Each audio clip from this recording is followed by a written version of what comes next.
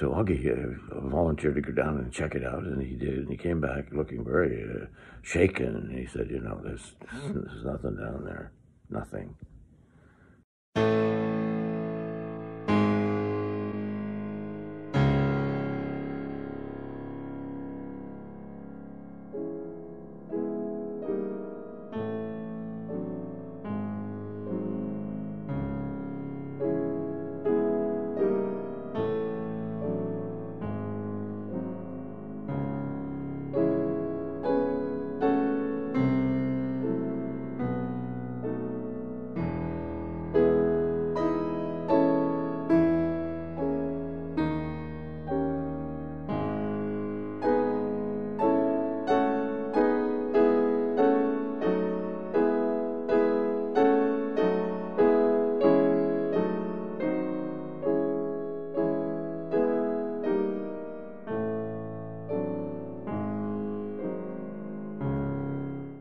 It was the summer of 1964.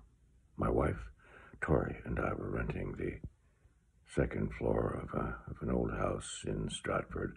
The main floor was empty. There was no one living down there, nothing there as far as we knew. And upstairs it was a little strange because our Siamese cats were very reluctant to go into the front room of this place, and they would not go near the closet in that front room, which was slightly colder than the other rooms in the place for some reason.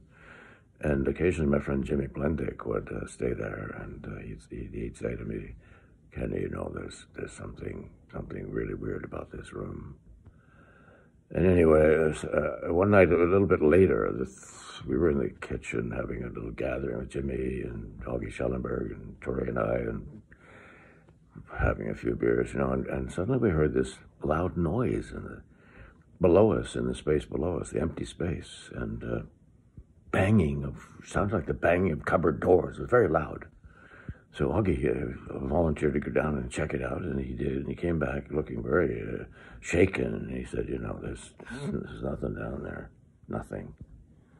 Okay, sometime later, a few weeks later, I guess Tori was working in Etobicoke teaching, so she was gone all week, and I was there.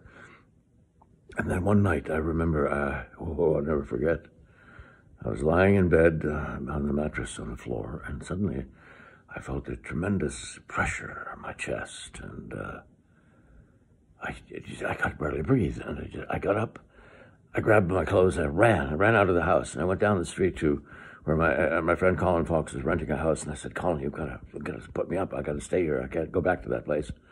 So he said, "Yes, of course, come in." And I went back the next day, and I got whatever possessions we had there left, and I brought them to Colin's. I had to find another place, and basically I never went back there. Then it became the Golden Bamboo Restaurant, and perhaps there are, who knows, still ghosts in the kitchen. Possibly. Who knows? Anyway, that's what happened.